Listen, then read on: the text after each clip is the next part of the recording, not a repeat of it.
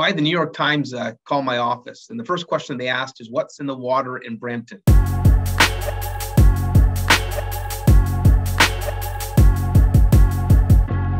I would say you go to Brazil and you have these little pockets, or you go to Argentina and they find these amazing players in these places you wouldn't find them. And I think that's like Brampton. Brampton is like a melting pot, like a lot of communities and a lot of diversity. So I think that helps as well. The saying goes, it takes a village. Ashley Lawrence, Kadisha Buchanan often come back to the club to give back to the community.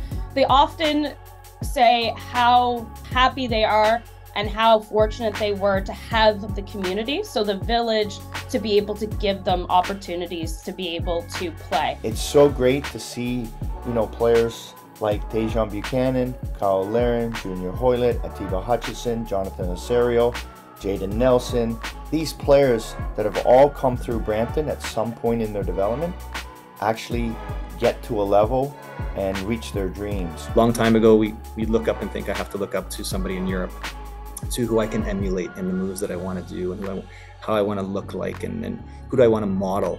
But they have people in their backyard now that they could look at and say, they can do it, I can do it. So it's pretty special to be, I think, a young athlete living in Brampton.